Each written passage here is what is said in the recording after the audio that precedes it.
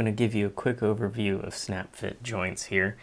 These are simple snap fit joints. I've already created a box and a lid, and basically with a snap fit joint you're here using the extrude tool with tapered angles. So I've already created a sketch. The sketch is going to be 2 millimeters high by 6 millimeters wide, and I'm using the midpoint tool to center that sketch. And next I'm going to extrude by 2 millimeters and then give it a taper angle. And the taper angle, use negative 45 degrees.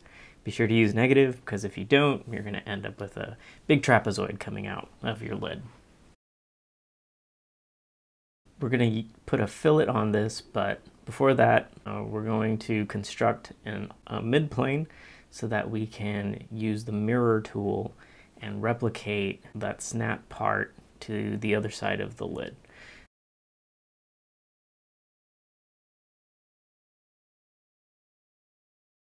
So now that we've created the midplane, I'm going to add the fillet, and here I'm going to use 0.4 millimeters.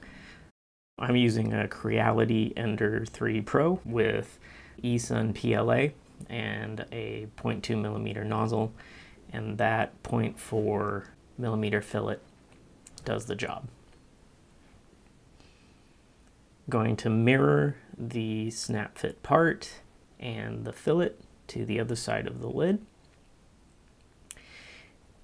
And after this, we're going to work on the box.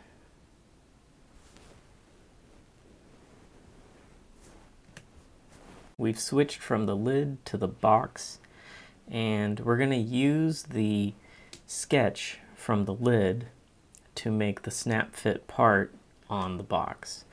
And if we rotate the cube here, you'll see that the sketch is offset from the box by 0.2 millimeters.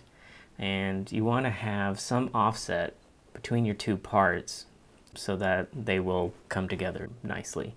So I'm selecting the sketch and I'm entering a distance of 2 millimeters and an extrude taper angle of negative 45 degrees again to match the snap fit on the lid.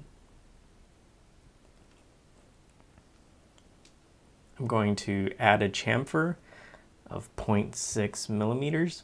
That chamfer will help when you're pressing the lid onto the box. Otherwise, you're going to have a tough time getting the lid on the box.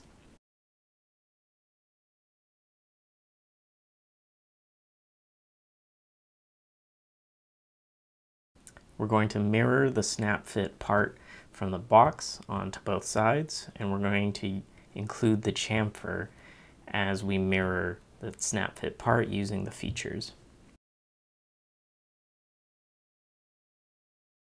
And then we're going to shell the box, and I'm going to use a 2 millimeter inside thickness, and that seems to print well.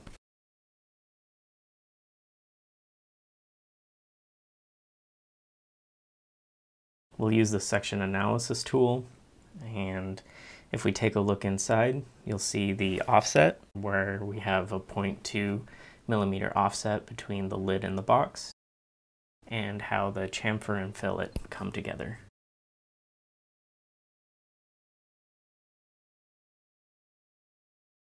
Again, with that 0.2 millimeter offset, it comes together nicely.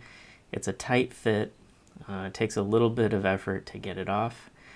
You may want to experiment with your offset between your objects, experiment with your fillet size, with your chamfer, and to get it dialed in with the printer and material that you use.